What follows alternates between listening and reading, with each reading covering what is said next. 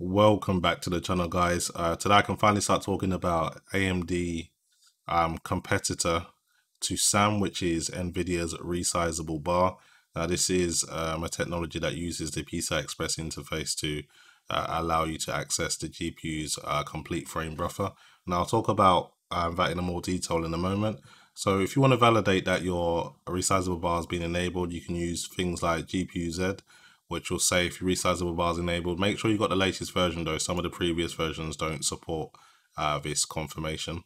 Or if you don't have GPU-Z, you can always use the NVIDIA control panel and just go down into system information, and then it will say resizable bar yes if it's been enabled, or it will say no if it's not currently active. So that's another way of verifying. Now let's talk a little bit more about resizable bar itself. Resizable bar is an optional PCI Express interface technology. As you move through a world in-game, GPU memory VRAM constantly transfers textures, shaders, and geometry via small CPU to GPU transfers. With the ever-growing size of modern game assets, this results in a lot of transfers. Using resizable bar, assets can instead be requested as needed and sent in full. So the CPU can efficiently access the entire frame buffer, and if multiple requests are made, transfers can occur concurrently rather than queuing. So it should speed up the process and provide an increase in performance, hopefully. Now, unfortunately, resizable bar at this time hasn't been confirmed to work with every single game in a positive manner. So NVIDIA's actually gone through the trouble of letting you know which games do actually show positive effects, and they will identify additional titles that benefit from resizable bar and they'll introduce it to this chart as well. So right now there's about 17 games, which I kind of own pretty much most of them, so I should be able to give you guys a good comparison here. A few factors I mentioned earlier you do need in place before you can use resizable bar. One, you do need an RTX 3000 series GPU. There is no support for Pascal and Turing as far as I'm aware. Also, you need to have one of the supporting chipsets as well, so Zen 3, Intel 10th gen or Intel 11th gen, the Rocket Lake that just came out today.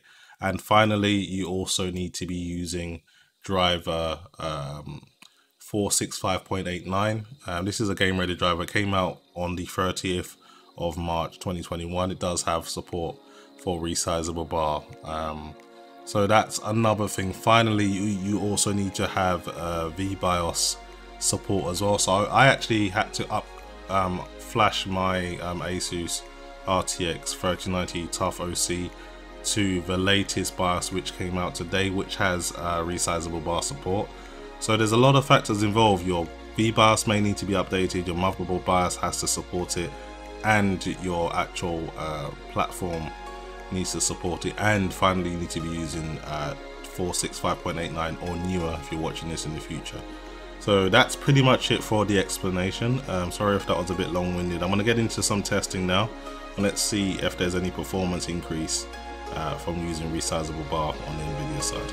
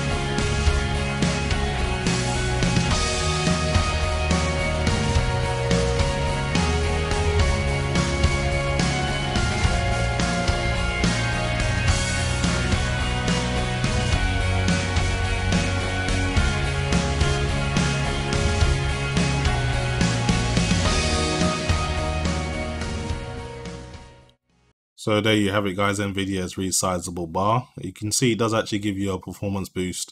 For the most part, at 4K, it's less effective. For 1440p, you definitely claw back a few of those lost frames. And for whatever reason, Ampere in the form of the RTX 3090 and 3080 seem to perform not that great at any resolution below 4K. So it's good to be able to get a few frames back here and there. Now, one of the most effective increases I saw was, I believe it was Forza Horizon 4, where I was getting 163 frames per second on average at 4K Ultra preset with the resizable bar off.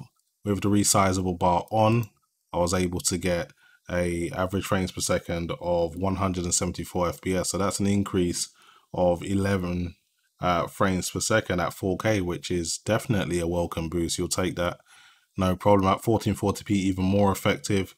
Able to get 212 FPS at 1440p Ultra preset with a resizable bar off. With it on, I was able to get 228 FPS average, so it's a 16 frames per second boost. Again, a welcome addition, and you do nothing for it apart from just putting a few, pressing a few buttons in your BIOS. So it's nice to have that option, and hopefully some more games will support this and benefit from this.